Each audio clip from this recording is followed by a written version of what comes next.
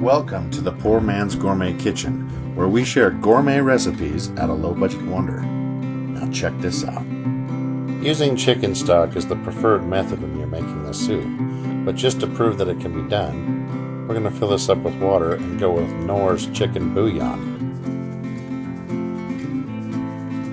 Just a few tablespoons of this will make it taste alright.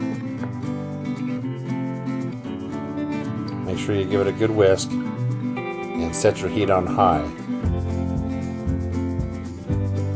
Now, vegetables. We've got broccoli, we've got celery stalk, we've got an onion, and some carrot.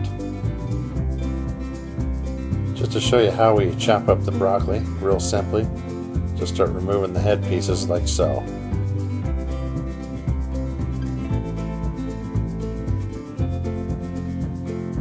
Once you've got all that accomplished, you can throw it into a food processor so you can start chopping this up real fine like.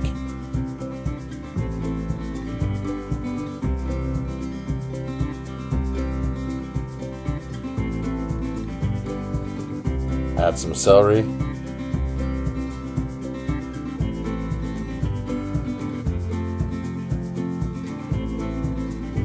and the carrots.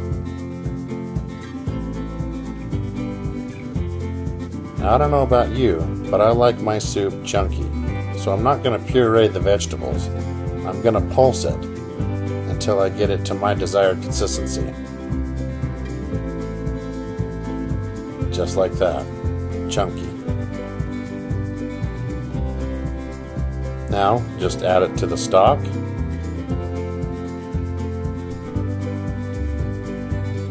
Make sure you give it a real good stir.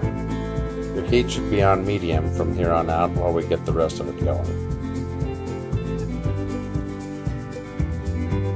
Chop up this onion.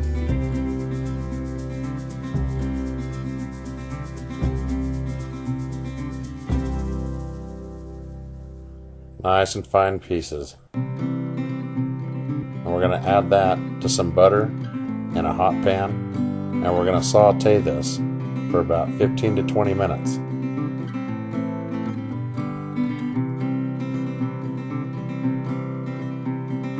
So you can see I'm getting some color, but I want to add this sugar to help it caramelize.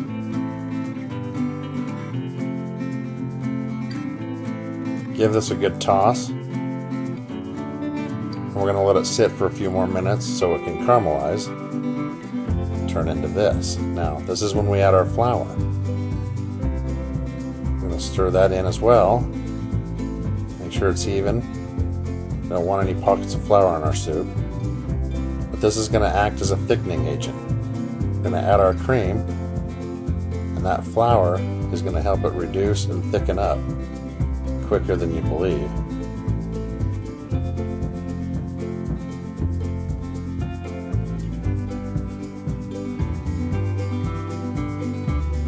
As you can see, it's already getting thick, and as soon as it turns pasty like this, you're going to go ahead and add it to the rest of the soup.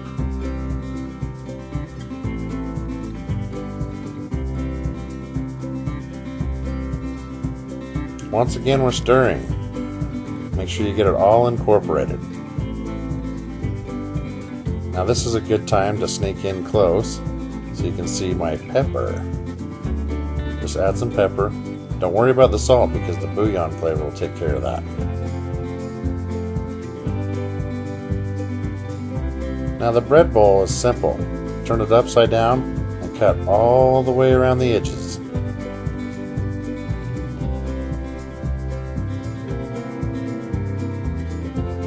Make it all the way around.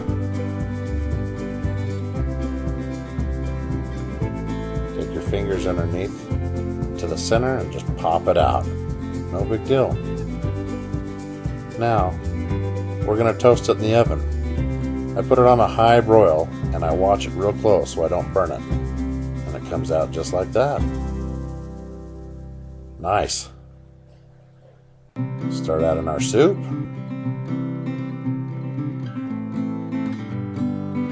See, that's beautiful. You can't deny that doesn't look delicious. Now I like a little mild cheddar cheese over the top of it.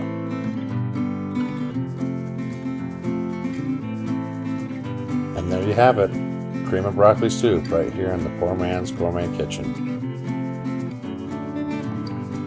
Thank you for watching, and be sure to stop by PoorMansGourmetKitchen.com for more recipes and exact ingredients.